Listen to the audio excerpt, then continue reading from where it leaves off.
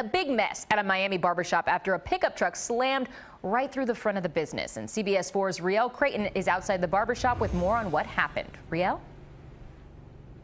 Oh, Lauren, yeah, they are back in business here. Other than the fact that you can now see straight into this barbershop, there's very little evidence except on the side here of the sheer destruction that happened there this morning after that truck slammed into the storefront.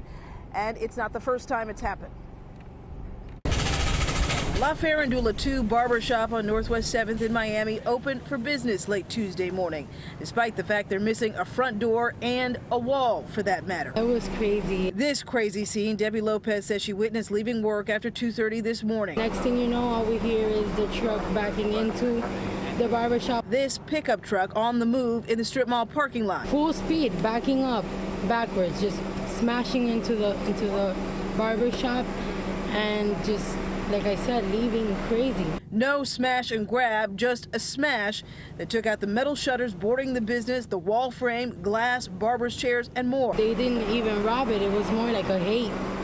It was definitely some rival stuff. Meantime, miles away, Miami police would track down the truck, abandoned, damaged, the flatbed empty, but nothing stolen and no suspects in sight.